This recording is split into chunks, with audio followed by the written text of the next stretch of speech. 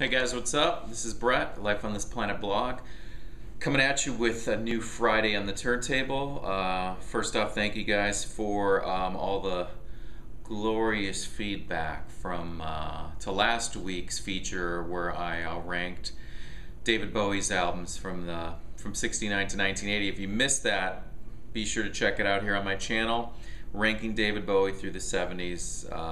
Yeah, cool. Lots of cool responses on that one. Really enjoyed hearing all your guys' favorites and such. So, as you can see from the title, today we're talking about the band New Model Army. Now, I would guess that a lot of you guys aren't familiar with this band, although they should be really huge with just the quality of their albums and the musicianship and the integrity and sincerity of the band.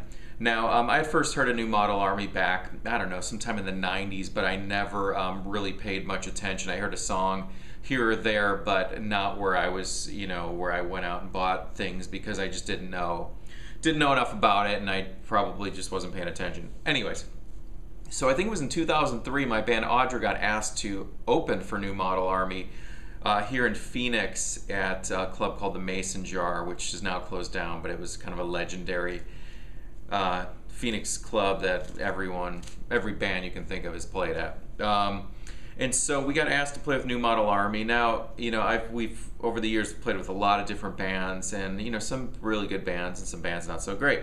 So this was one of those shows where after we played, we were just hanging out, and I remember standing with me and my brother, who's also in my band, and we were standing in the back of the club waiting for New Model Army to go on, and so they started to play, and I just remember me and him just migrating forward and forward and forward, and by the halfway through the show, we were up against the stage with our arms up. I mean, it was one of the most intense concert experiences I've ever had. Just the intensity and just the passion that would just go into their performance. The singer, Justin Sullivan, just his eyes, it's just like as intense as you can get, just standing right underneath him watching, and just like I said, sincere earlier, just really heartfelt, just really honest, and just intense. So I was completely blown away.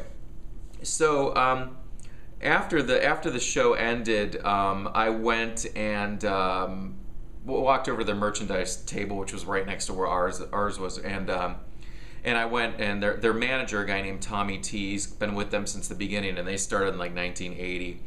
From Northern England, they're from Bradford, New Model Army is. And so I went over and I bought the CD from them for $10.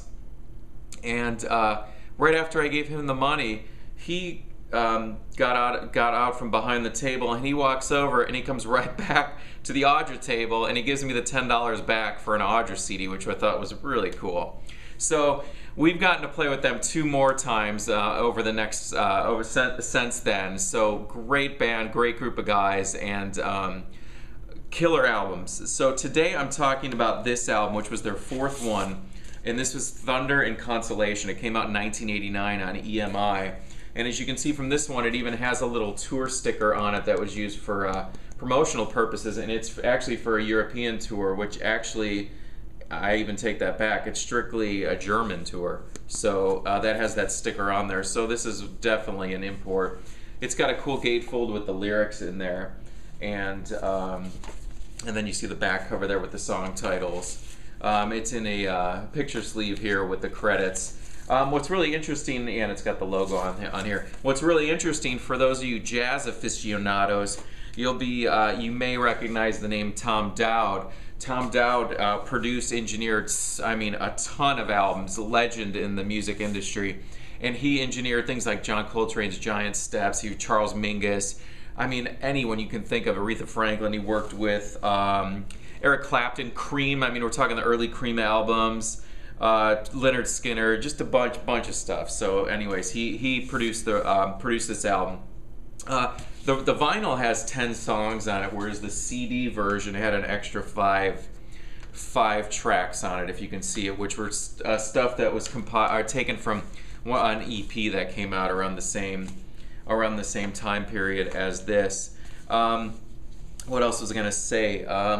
another kind of interesting story about this was even another time I went and seen them play down in Tucson. They were doing like an acoustic tour, and we weren't on the bill, but I went down just because this band is just so great. And that same guy, Tommy T, the manager, who has since passed away sadly over the last a couple of years ago. But I remember this show down in Tucson at a club called Plush. You know, it was an acoustic show where it was just him and acoustic guitar, and I think a guy playing like percussion. And you know, like most shows, there's always some drunk guy there who's just too loud. And, you know, you're trying to enjoy the show because it's like an amazing experience. Then you got some D-bag that's like talking really loud. So I just remember standing there in that Tommy T, just, you know, he's like, I see his head pop up like, who the hell is that? And he just walks right up to the guy. Now this should happen more often. He just walks right up to the guy that was like talking and all drunk, and he's like, shut the F up. And that was it. And the guy like got dead quiet, and that was it. And I was cracking up because I thought it was just so great. Rather than just like everyone just not saying anything and dealing with this drunk guy, he just like nipped it right away. Bam. Anyways, that was a cool little thing. So yeah, like I said, this came out in 1989, fourth album. I would say this is my favorite New Model Army album. Now, if I had to recommend, if you've never heard New Model Army, go on YouTube, Spotify, whatever, buy the record or whatever. But this song 225 right here is just phenomenal. Probably my favorite song of theirs. Vagabonds, which you may have heard. It's got some killer violin by this guy named Ed Elaine Johnson. He plays on that one. And then Green and Gray is also phenomenal. It's kind of a story about, you know, I don't know if you guys have any friends, but people that are never happy with where they're at, whether it be their location or where they're at in life. Like, they're always looking for something better, but they never really realize that happiness only kind of comes from, it's a state of mind. It's just not where you're at. You know, now there's the situations where, you know, where you're at could lead to some unhappiness, but, you know, this is a story about someone who's just like always, something better is always somewhere else, and he never really focuses on where you're at that moment and trying to find happiness with your situation as it is. And it's a killer song kind of about that, and I'd really recommend looking that one up, and that's Green and Gray. And I think that was a single, and I think Vagabonds was a single. I think Stupid Questions was also a single. Anyways, this album is a 10. I know I throw that term a lot. I like to really feature on things I really like here on my channel, and you cannot go wrong with this album. If I were to recommend starting with one, it would be this one, or you can see Ghost of Cain right there, which preceded this one. I think that was from 86. Anyways, around that time period. I forgot the exact year on that one, but yeah, I also brought this to show you. When I bought that CD that night when we first played with them, the singer signed it for me. This is like a singles collection. And this one was from 2000. This is called 8. This is also a pretty phenomenal record, CD in itself.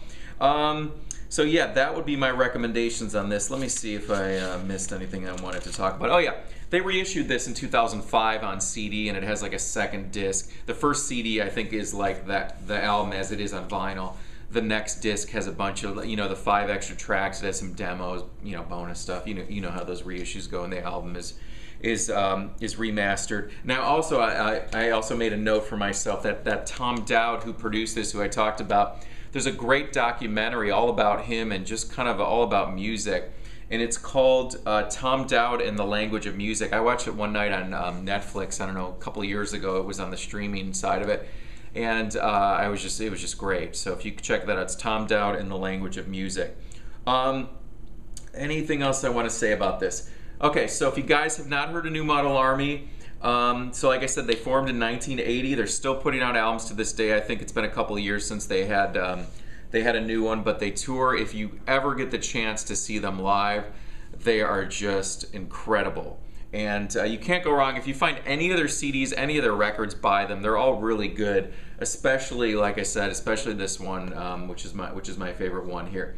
So I think I'll leave it at that. Anyways, thank you guys for watching. Right here where I'm sitting just a few minutes ago here in Arizona on this very spot, there's a scorpion that crawled by. So Yeah, so that's not cool. So anyways, you guys have a good weekend. I'll be back next week. Well, I'll be back in a day or two with my weekly playlist.